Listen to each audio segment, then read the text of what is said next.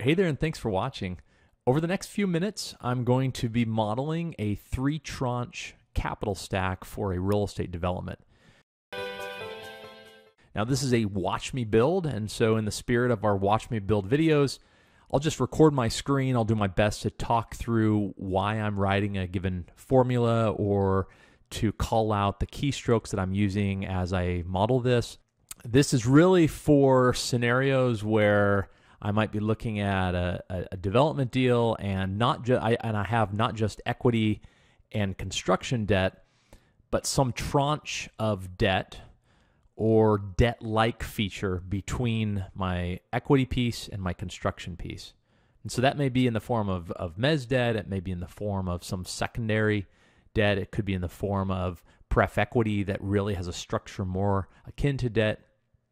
Nevertheless, most of the concepts that you'll see here apply to a variety of situations. Now, I should also note that I do not build out my budget, and I use a fairly rudimentary way to solve for construction interest. And in our accelerator, Michael, if you're an accelerator member, Michael teaches a variety of ways to handle that. And so I figured in this exercise, it's more about the waterfall of cash flows, of draws between equity, the first in equity, the second in mezzanine debt, and the third in construction debt. So let's get started. What I've done here, and you can download this template and follow along, is I've already pre-formatted the template. You'll see that we have two sections, a uses of capital section, and then a sources of capital section. Within the uses, you'll notice a project cost before financing. And so in a typical model, above that you would have your hard costs, your soft costs, your land costs, and then the detailed line items below each. And then below our project costs, we'll be modeling carry costs for mezzanine and construction debt. But in your model, if you were to expand this, you might have upfront, say, financing fees or any other carry fees that aren't specific to interest carry. But again, this is more about the sources of capital. And so as we look at the sources of capital, we have first equity. And so what we're saying is any cash requirement is first going to be borne by the equity until the equity has contributed a certain percentage. In this case, we are going to assume the equity will contribute roughly 25% of the capital stack. Once that's happened, the mezz piece will contribute an additional 10% of the capital stack. And then once that's happened, the construction debt will come behind and contribute the remaining 65%. Once I've modeled those 3 tranches of capital, I finish by summarizing the draws by each tranche and the total sources of capital. And the total sources of capital then must match my uses of capital. So finally, along the left-hand side, I will summarize the totals for each and then look at the percentage of the totals by percentage of use versus percentage of sources. So let's get started. The first thing I'm going to do is I'm going to sum up my totals here. So I'll sum my project cost before financing, and then I'll copy this formula down with a Control-C and then Alt-H-V-F. And you'll notice I've formatted this as accounting with no decimal places. And then total project cost, I hit Alt equals sign. That sums up all values above there. So I have now my total for uses of capital. Next, I'm going to just highlight in yellow. Now I'm using the WST macros add-in, which gives me some additional keystrokes. And so here I use a Control-Shift-Y to turn those cells yellow. Also with them highlighted, I hit 0, Control-Enter, and that sets all of those cells to 0, just for now. And I do that just so I can visualize what will go in here at some point later. Then I come here to the bottom, I hit, again, Alt equals. Now, when I hit Alt equals, it also includes my header row, which these are a label that have an embedded label together with a numeric value. So Excel reads this month 0 as a number, the number 0. And that's just a convention I use with all of my headers, and that allows me to use the headers in any of my formula logic. That's not the case here, but unfortunately, when I hit my Alt equals, it includes that. So I have to ensure that I just mouse, or I key down, arrow down 1, 2, and then I hit Shift down arrow twice to sum those up. And then I do a Control C and then Alt H V F to paste as formulas only. So we have now uses of capital done. Let's move into our sources of capital. So the first piece of logic is how much in equity is going to be required. Well, it's approximately 25%, and these values are going to shift. They'll be circular based on the interest charged, right? And because interest is charged on top of interest, and the amount of interest is related to when certain capital is deployed, we're just going to add, for now, fillers. So I'm going to, here, under the available column for equity, go 0.25, and the plus is equivalent to an equals sign. And the reason I use a plus is I have a 10 key in my right hand, and there's no equal sign in the 10 key. So I use a plus 0.25 multiplied by the 12,950.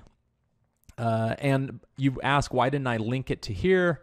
If I do so, it would create a circular reference. And this exercise is less about teaching you how to avoid that circular reference and more about modeling the sources of capital. So I have that. Then I also want to understand what percentage of the sources is this. I do that divided by what will be the total in this cell here. Hit F4 on that. And then I can copy these down. So let's do this for available. Let's do this for construction debt. And then let's see, for mezzanine debt, let's change this formula to 0.1 for now, and then change the construction debt to 0.65, right? I can also add just a filler here for total sources, 1290, so that we at least can see this. And then I'm going to highlight our sources percentages. I hit Control-Shift-5, and then Control-Alt period. And that adds a decimal place if you're using the WST macros. So let's also do percentage of uses. We take project cost before financing, divide that by total project cost, lock in the total project cost cell, and then we can copy these down to about there, and then do an Alt equals to add those up. Okay, so we have the available for, when I say available, this is the amount of equity versus the amount of mezzanine debt versus the amount of construction debt that we'll be using. So the first step here now to model out our equity cash flows is to ask, at the beginning of month 0, how much equity is available to draw from? So I just go equals the total, okay? And then each period after that, how much equity is available to draw from? Well, it's equal to the ending availability, which is this ending row, the ending availability. Hit enter there. Next, the question is how much in draw, or how much of equity will we draw in this period? Well, it's equal to the minimum of total project costs, or however much of equity that's available to draw from. Close parentheses, hit enter. And so as expected, we draw not 3.237 million because there's only 3 million of requirements in this period. Therefore, it draws 3 million. And how much is left to draw in the next period? Well, the initial availability minus however much was drawn, and we get the ending availability, which in turn links to availability for the next period. We can then copy this over to period 1. We can copy this over to period 1. And then finally, what's the account balance? And this is less important for equity than it is for debt and construction, where we use this account balance to calculate interest. But I think it's interesting to track. So what is the account balance?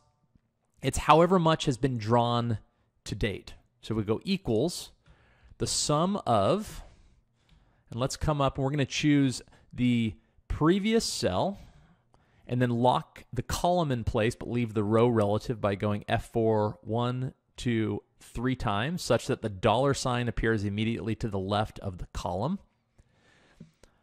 And then we do a colon, close parentheses. I guess we have to redo the first. So let's come back here to the very first reference in this. We go 1, 2, 3, H13 through, and it will be through the current period, which is I.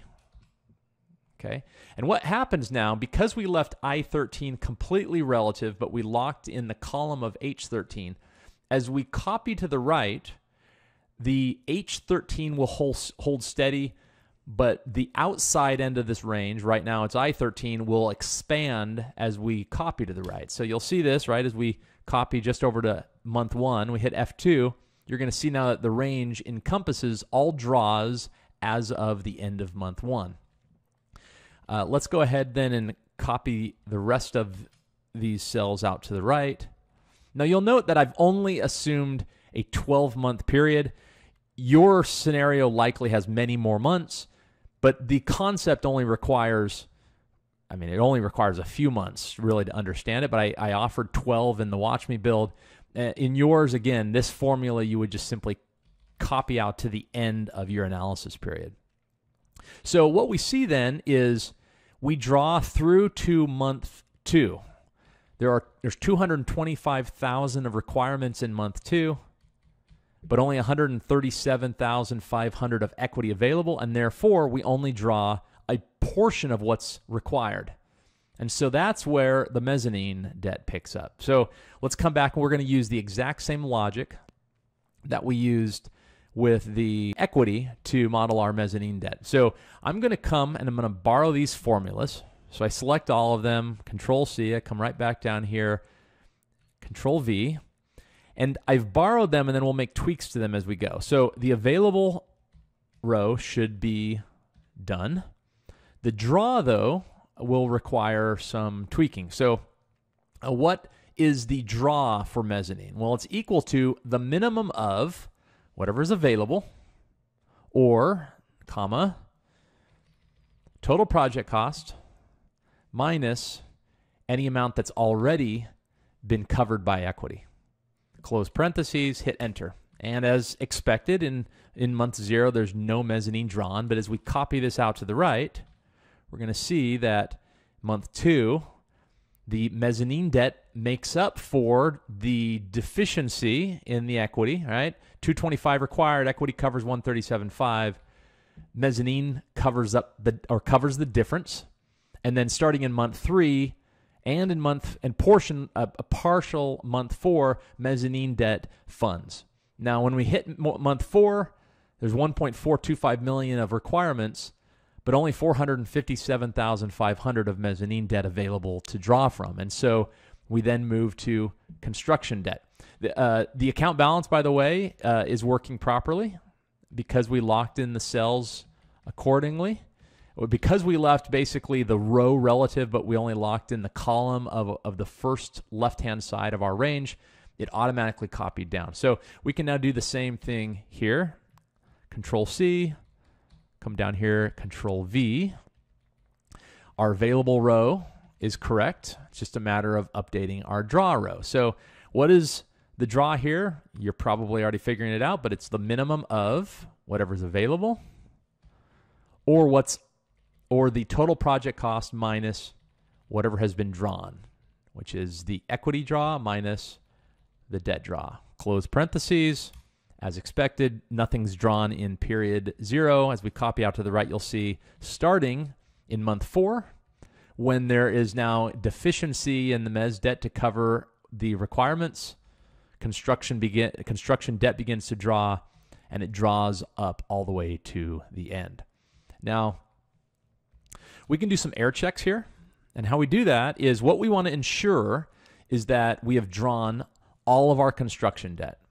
And so I'm just going to come right below our available assumption, our input. I'm just going to sum up all of our draws.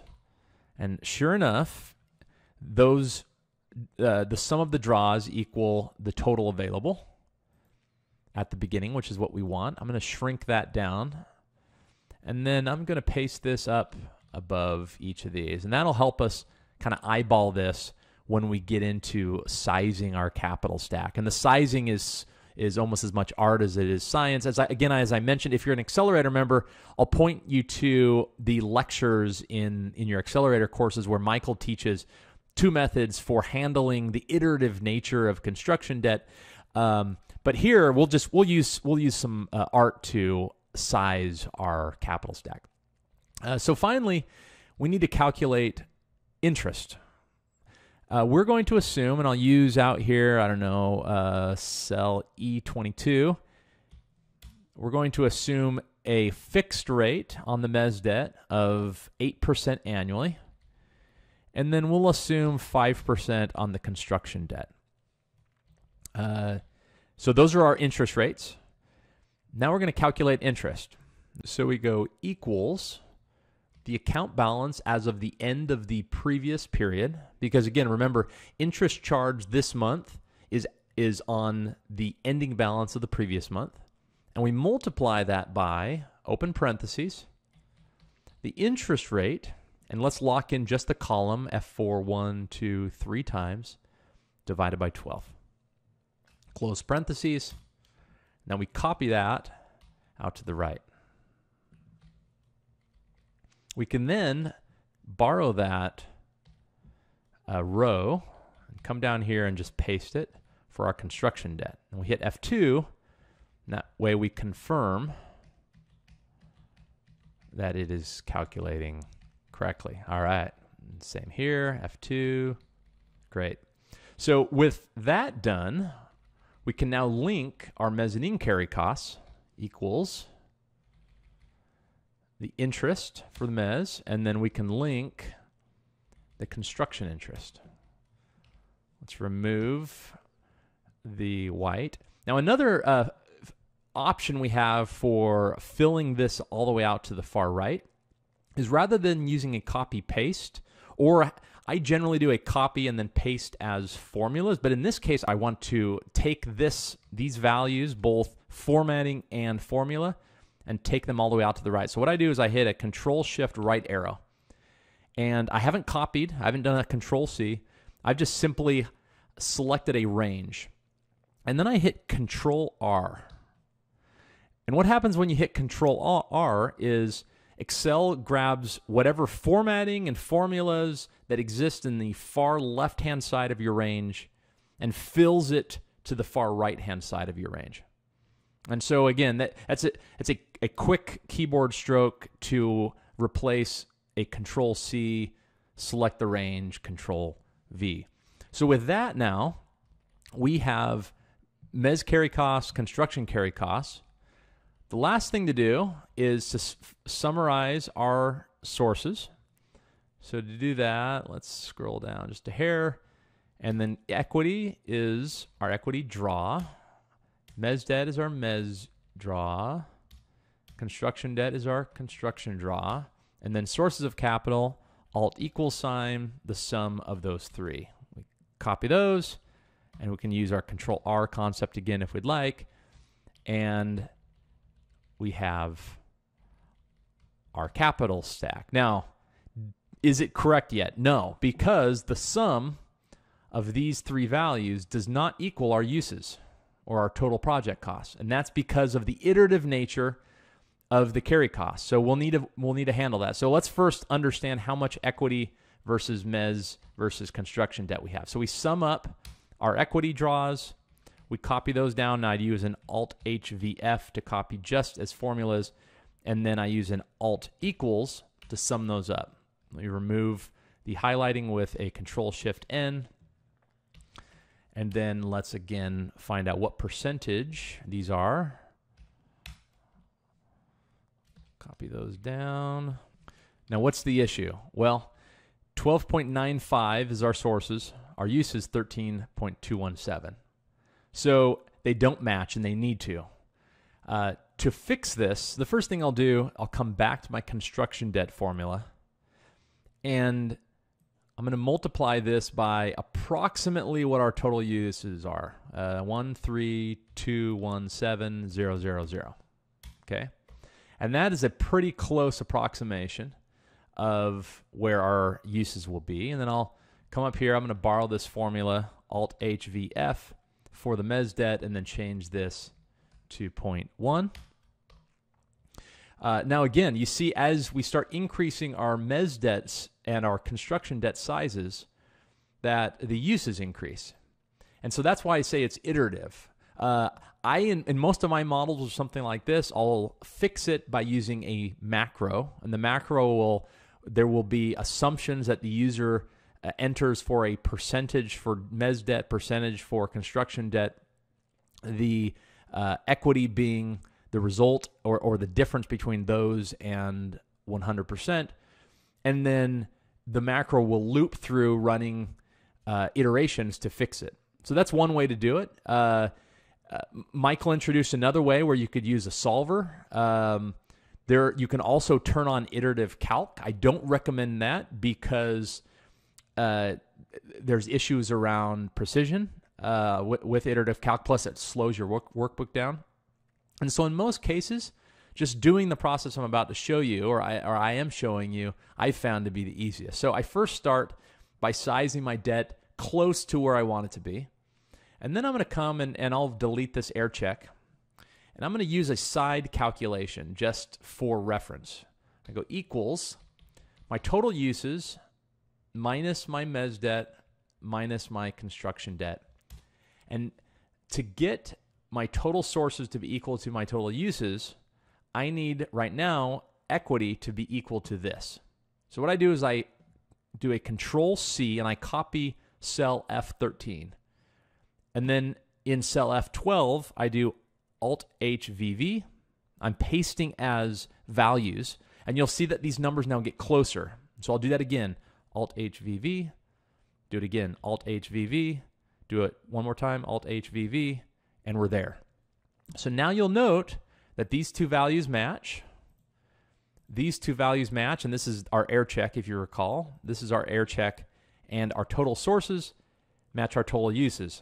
You'll also notice that our construction debt is approximately 65%, our mezz debt is approximately 10%, and our equity approximately 25%. I say approximate because if we pull out a few more decimals, you'll note it's not exact, but it's close enough. So that is my watch me build a 3-tranche capital stack for a real estate development. Let me know if you have any questions about anything in particular here. Otherwise, thanks for your time.